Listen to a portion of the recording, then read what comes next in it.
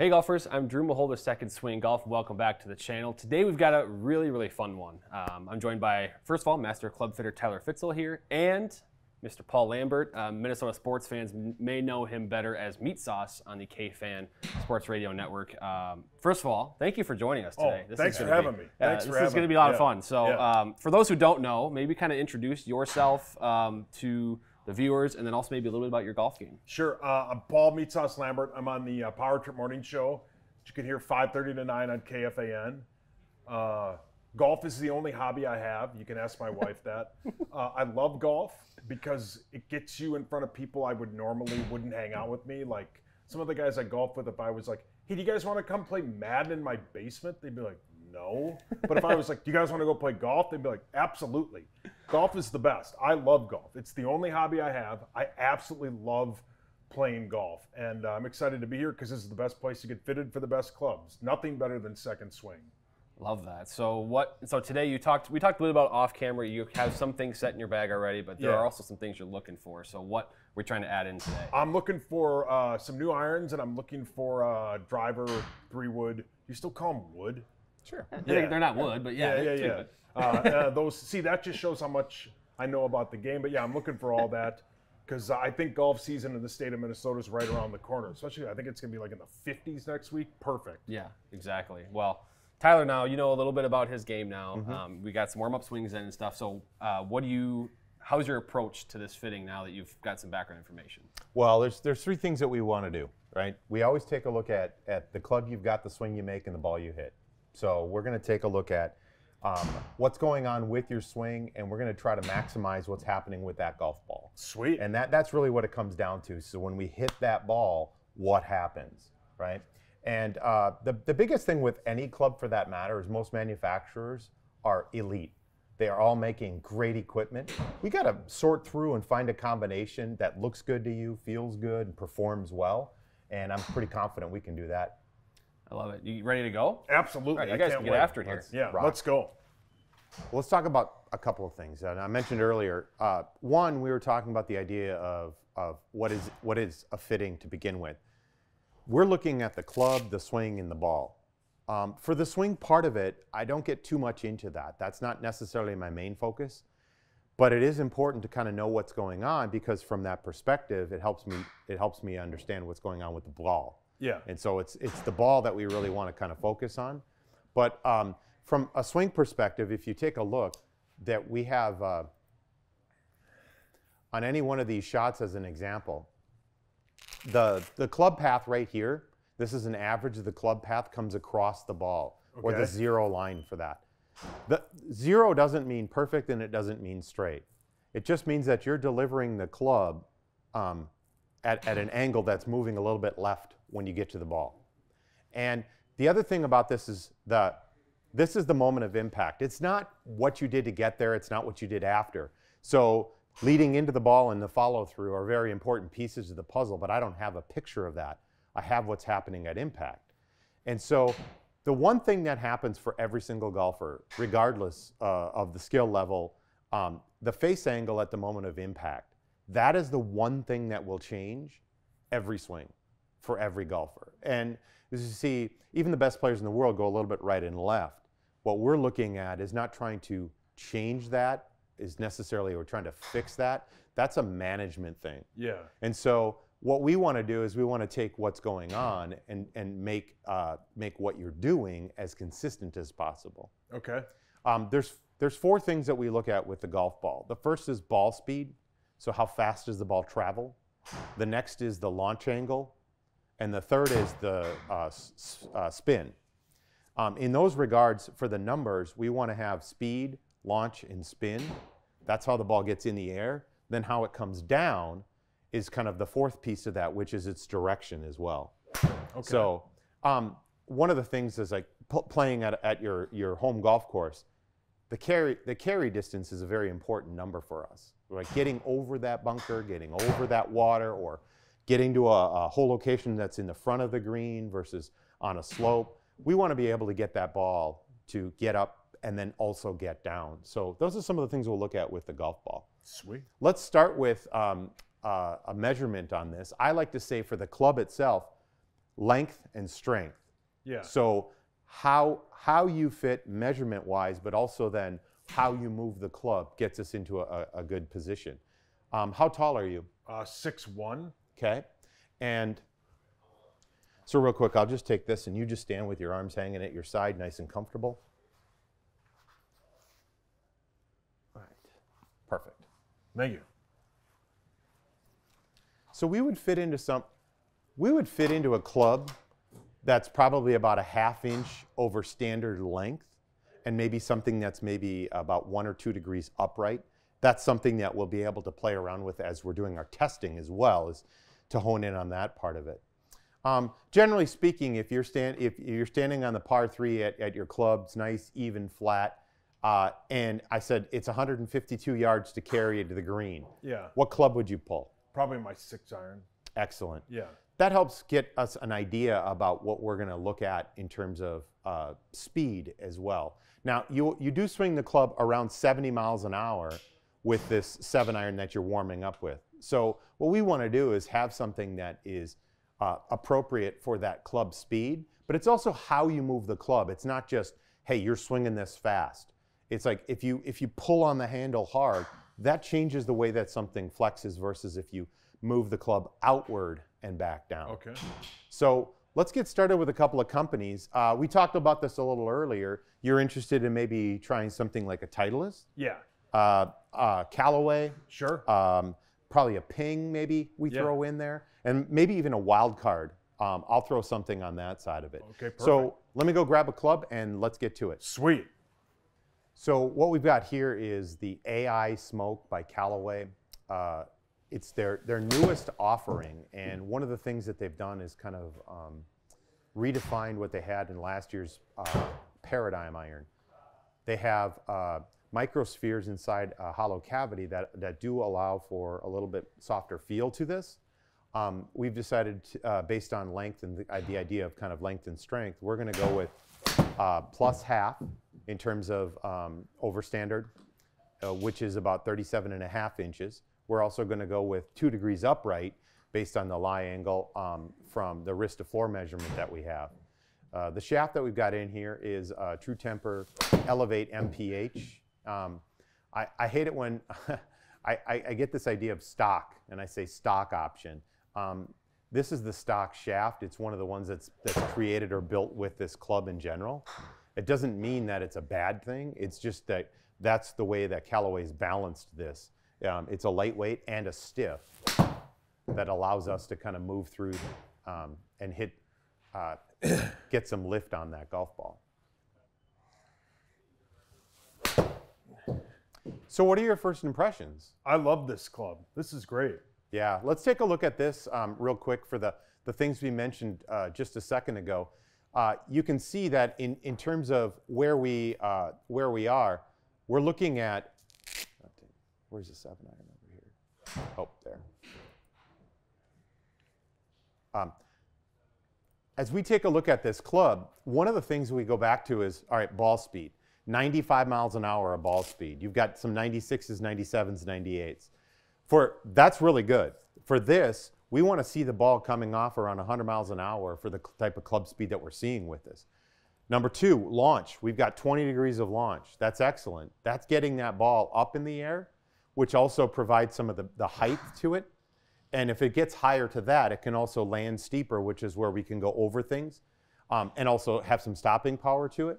You see that our average carry distance is about 130, but you've got 134, 31, 31, 133. You see really good carry distances of that, as well as even total distances, 151, 142, 145, 46. So now we've got something that is going to be up in the air and is carrying to it. So far, that's a really, really nice fit. Let's try something different to that. Okay. Let's go to Ping.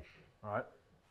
So what we've got here is the Ping I-525. It's considered what's called a player's distance iron, so that it has a little bit of a slimmer look to it, but it also has a hollowed out feature which allows us to maybe get some ball speed to this as well. It's been really nice because it has consistency in terms of its spin and its launch. and add a little bit of ball speed that may get us some of that distance that we're looking for in terms of peak height.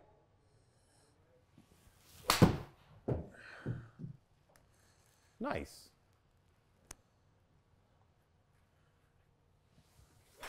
Oh, Jesus. Excellent. Now, the reason I say excellent to that, we look at a club and go, all right, it's the same length, it's the same lie angle, it's the same weighted in terms of the shaft. That club isn't a great combination. So, you know, we put the Callaway in your hand and it felt good, maybe it was balanced. That just helps prove something like that club isn't the right club in the moment. Let's try something else, like the Titleist.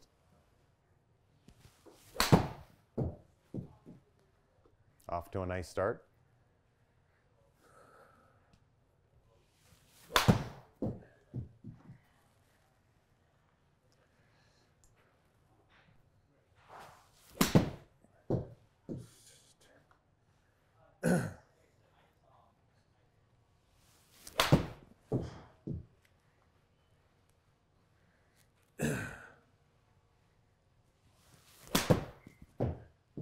All right. Let's take a quick peek at the numbers again. And one of the things that we see, maybe not quite as much as the ball speed. Yeah. We can also see from the, I'm going to take a couple of the ping ones off of here for the moment. You can also see even where we started as an average, we're looking at that Callaway having one of our best carry distances and our best total distances. So that's one of the things I really like out of the gate. The consistency, like that the AI Smoke, the newest offering from Callaway had, versus even the Ping and or a Titleist. I like to call this first side of this more about the flavor testing. Yeah. So it's like for you to have something that's the same length, about the same weight from different companies, giving you an opportunity to just see, like, does this look good? Does it even feel good? Because the performance aspect is kind of another piece to that we're looking at. Let's try the wild card out of this, and let me go grab something unique and see if that clicks for you too. Sweet. Let's hit this and see what we get.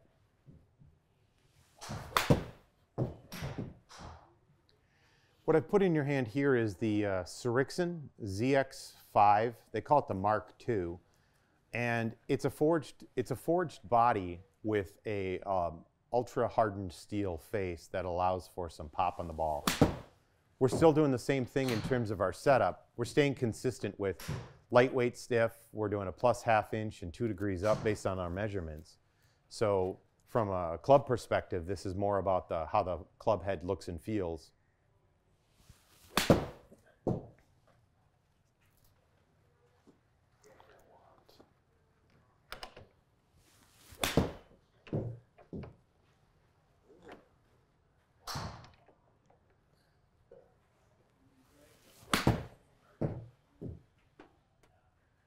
Okay. What were your first impressions of that? It's fine. Okay. I think it's, like all of them, they're very, like, lightweight that I like. Yeah.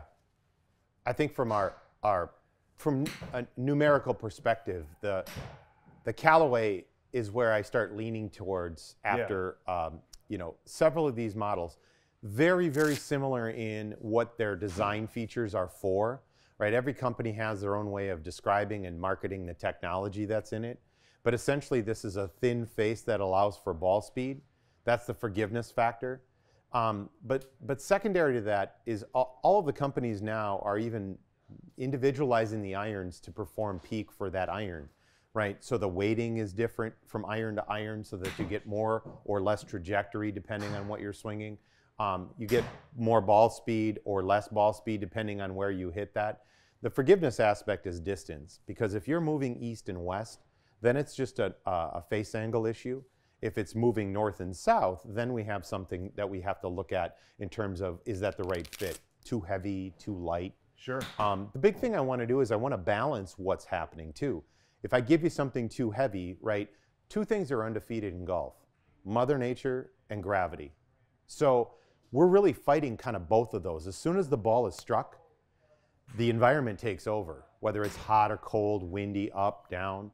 But gravity is also a piece of this puzzle too, because what we do when we swing is we're fighting gravity. We're picking a club up, we're moving it, and then gravity plays a huge role in that. So that's where I don't want something too heavy, but I also don't want it light. If it is too light, we have to swing it harder to make it go faster, and generally that's an off-speed balance issue. Yeah. What I look back at is I'm looking back at the Callaway here. Yeah, that's the best one, yeah. Yeah, I really like where that was at. Yeah. One of the things I want to do with that is try some different shafts to that. Okay. Right? The shaft, a lot of people consider the shaft to be an engine of a club, and the reality is, like, the engine in a car helps to move the car. Well, the engine in a golf swing is the person. It's the body. It's not the shaft. The shaft is just kind of an intermediate. And what really the technology goes on in towards the head, because that's what makes contact with the ball. But if we change up the way that something is in between, does it flex differently? Is it lighter versus heavier? That can change the way you swing. It could also change the performance we get out of the ball too. Yeah, so that makes a ton of sense, yeah. I like where the AI smoke is at. Let's try a couple of different shafts with that. All right. Back to the Callaway AI smoke. Let's go ahead and hit this about 4 or 5 times and... Jeez. That's the best ball speed we've had. Yeah. That's crushed for me. It was actually, yes. Ball speed, that's the highest we've seen. Yeah. Farthest carry distance, great total distance. Look at us. Yeah, again. Look at us go. Yep. Well, I'm not going to take any responsibility, right? It's all you. It's no, all you. I can put something in your hand. You still have to swing it, and this is where the fun part comes. Yeah, really nice. Yeah. So in this shaft, I went a little bit lighter. I wanted to get something that, that maybe gave us a little bit more kick to it. It's funny because in a couple of different ways as we look at the data up there, your ball speed has been the highest at 100, 99, and 98. So now we have a 99.2 average. We have the launch angle around 19.5, which is excellent. That's nice and high. A spin rate that's up into the 4,000s, which is a lot better than if it were into the 2,000s, 3,000s. We carried the ball on average to 138 and went 151. And so one of the nice pieces is if we look back at the original AI smoke where we had a stiff shaft in it, it was 95 miles an hour of ball speed. Launch was about the same, spin was about the same, carry is up dramatically. Yeah. As it's 8 yards on the one side, as well as on the other side being at 151 as a total. So this is where we get into that idea. Remember, again, it's how does the ball hit the club face? That's where the technology meets in the club head to give us the ball speed, the launch, and the spin. But we've also got a shaft here that maybe changes the swing dynamic. Your club speed's up maybe 1 to 1.5 miles an hour. So in this case, lighter can be better to that. Something I want to try though next is I want to try graphite. I want to see whether or not graphite does anything different to this as well. A lot of the times I talk about a shaft as a feedback mechanism. It really gives us feedback so it can feel something. But graphite is built differently where we can put kind of more of a bend in a certain part of the shaft rather than a steel tube is just a steel tube, right? And I think also if I get the added benefit, does that increase club speed, ball speed, launch, and spin? Let's find out what happens with graphite. The average yardage in that one is literally 25 more yards than these two. Correct. I mean that you can't, even if you love the brand, how could you go against that? Why would you want to play worse golf but have a nice the brand? No, you're right. And we're going to try graphite. Sure. Not sure what's going to happen with this, right? This is the reason we test it. Is the club going to move faster, slower? Is the ball speed going to get higher? What happens to launch and spin? What are your first impressions? It feels heavier. Is that wrong? No, if you think about it from a perspective of the weighting, right? The mass of the head didn't change. I didn't change the head. That's always the same. But if I put a lighter shaft in between, it makes the head feel heavier. Okay. If I put a much heavier shaft in between, the whole club might feel heavier, but the head might feel lighter.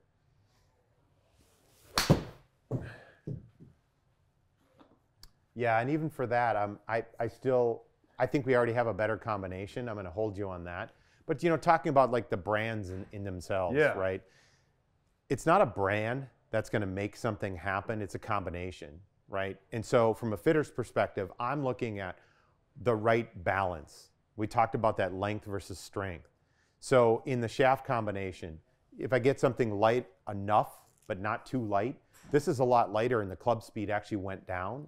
The ball speed actually went down. And in a balanced sense, you had to actually swing this faster to get it to go somewhere. So now all of a sudden, you're not ultimately balanced through the hitting zone. I look at the brands and I say, listen, unless someone's going to pay you to play these, and that hasn't happened for me yet. But you go with a brand that performs well, right? A look, a feel, and a performance. Callaway, as we're talking about this AI smoke, has been around for a very long time, and their irons have been some of the best in the business for a very long time. It's not to say we tried like a Titleist, we tried like a Ping, we tried a Sarixin. We've got other clubs that we put in the mix, and they're all very identical to this. But we can't sacrifice the results just because maybe we think, oh, hey, Titleist is the one today, or Ping. I'd say that I fit every one of the clubs that we've tried multiple times during the course of a week, and they work for one person and maybe not so well on another person. And then all of a sudden, you know, there's one day when everyone's just hitting the Callaway and the Callaway jumps off, and that becomes a hot club for the day. But it's really just an individual basis. Well, and I think from anybody's standpoint, like let's say you came in here and you're like, I gotta play a Cobra club. That's the club that I hit. And then they go through this process with you. And you look at it, you go, well, I hit the Cobra 150, but I hit the Callaway 175. I don't think you can sacrifice brand recognition or brand loyalty for distance. Because you can look great, but why would you give up 25 yards? And I'm mostly speaking for myself, because 15 years ago, I would have gone, well, I don't care what you guys say, I'm playing that Titleist. Well, then you look at it, you're going, we're hitting it 25 yards shorter. Why would you play that club? I think going through this process makes the whole difference. You can go into some other store and go, oh, cool, I hit 4 of them, but I want this club. All right, well, then we'll sell you this club. But when you go through this process and you see the numbers laid out, you got to, I mean, it's simple. You got to go with the one you hit the best, regardless of what brand it is. Well, and I think part of us at Second Swing is we're brand agnostic, as you say, right? So the beauty of the process is to just really find what's better for your game. And you know, there's other things. It's not just a distance game, but you had ball speed, you had good launch, you had good spin, you had good direction. It's like all of the factors that we're looking at, where that Callaway was the leader in the clubhouse, did it exactly the same or better when I put a different shaft in it as well. So I come back to this, what's really driving the technology? It's the head. We can fine tune it with the shaft on top of that. But for me, I really, really like where that Callaway is in that space. Same. And I think the steel shaft, but in a regular flex for the moment, is getting us the kick. You're swinging it faster, which means more ball speed. You're getting more distance out of it, and we still have direction with it. Yeah, I really, really like what that AI smoke is doing for you. Yeah, same. It's great. Let's put the other shaft back in real quick. Sweet. Hit a couple more.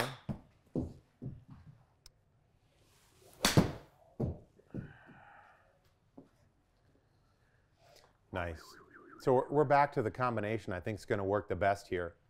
It's a lightweight steel shaft, regular flex, and the AI smoke head.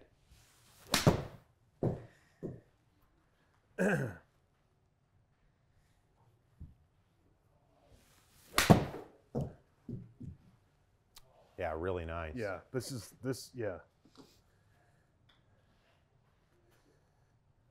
Now, do you want a sliver of help with your golf game? Of course.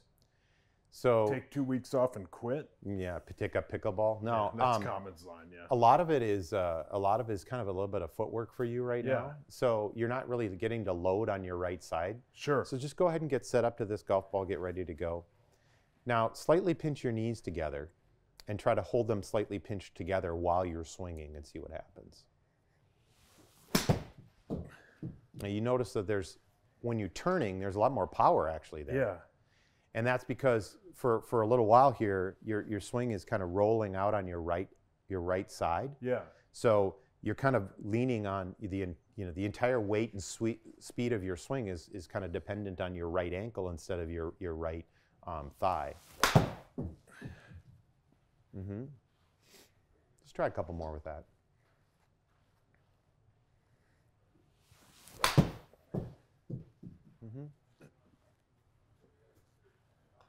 So as an average, your club speed's up now about another 1 to 1.5 miles an hour.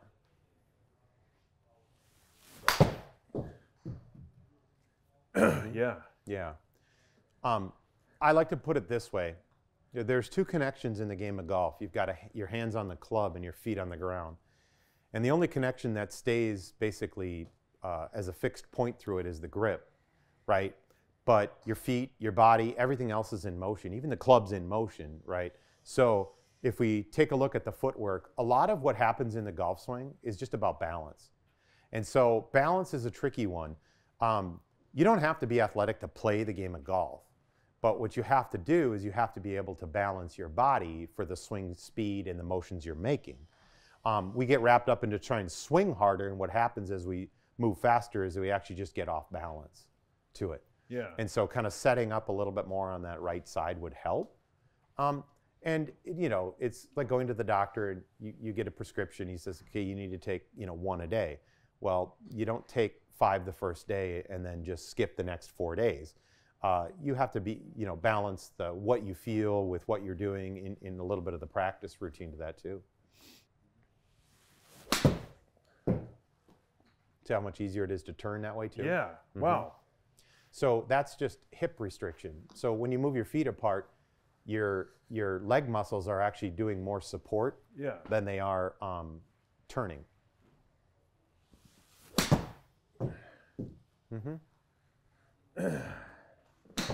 Woo. Does that make sense? Yeah, makes a ton of sense. I can feel it too. Yeah, I wouldn't go out to the golf course and play with your knees pinched together necessarily. And I wouldn't, I wouldn't play with my feet together. But really, what it does is it just shows you kind of where your balance is. Yeah. When you have your feet closer together like that, you're not gonna be able to overswing, or you'll fall over. Yeah. You won't bob up and down. You won't sway as much.